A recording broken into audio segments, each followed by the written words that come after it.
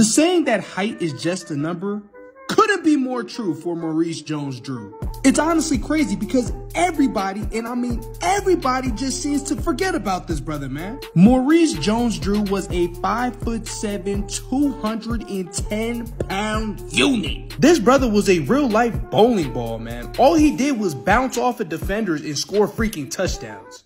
To keep it 1,000 with y'all, Maurice Jones-Drew was so short that you only saw him at the beginning of the play and the end of the play when he scored a freaking touchdown.